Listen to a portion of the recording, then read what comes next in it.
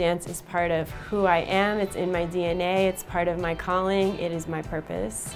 My name is Alicia Graf Mack, and I'm the Dean and Director of Dance at the Juilliard School.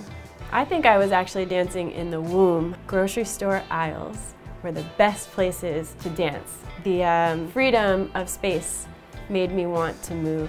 So I've held on to those feelings throughout my entire life, and I'm really blessed that I can continue to pass on that love and that passion to college-age students. So I grew up in Columbia, Maryland, which is right between Baltimore and Washington. So growing up, I was exposed to so much art, so much dance, so much culture. And then when I was 17, I moved to Harlem to start my career with Dance Theatre of Harlem. And I remember turning on Hot 97 and hearing Hot 97 blasting through people's, car radios and all throughout 125 as I was heading up to work from where I lived in Harlem. I was hired by Arthur Mitchell to join the Dance Theatre of Harlem as a professional ballerina.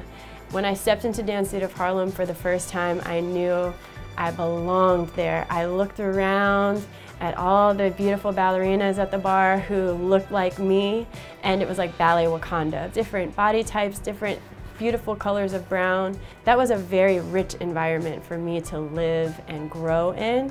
And Arthur Mitchell passed on all the bits of knowledge he had that we represent something larger than ourselves. There were companies that I thought maybe I would love to dance for, but the most important thing is I always wanted to feel a sense of belonging wherever I was. I didn't want to have to prove myself, and because of my race or my height, I just wanted to feel like I could express who I am through the dancing that they were asking me to do. I actually landed in one of my dream companies. The Alvin Ailey American Dance Theatre is a company whose mission is all about showing the world the brilliance of Black people and Black culture, and what we can do and whose hearts we can lift and change through the power of dance. The Juilliard has such a renowned history, legacy, and tradition. Part of my vision and mission is to shift the atmosphere. I hope to be the person that makes the soil rich for them,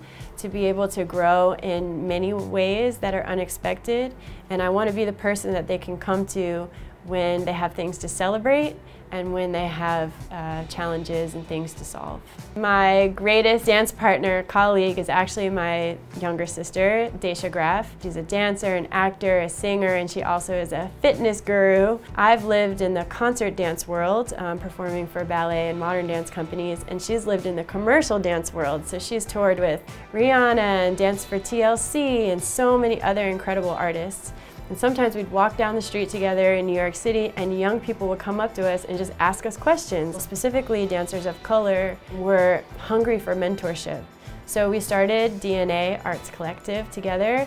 We hosted many different workshops and master classes, and we hope to continue to do so in the future. Being here at Juilliard, I'm so privileged to have conversations with Justin Peck and Judith Jamison, Hope Boykin, and Carmen Delavalade, who is my mentor. And I wanted to share those conversations with the world because they have inspired my life in so many ways. And I think that's part of the legacy of dance.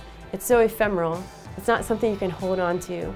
We need to keep their legacies alive by sharing their stories, by being that griot, if you will, and continuing their legacy forward.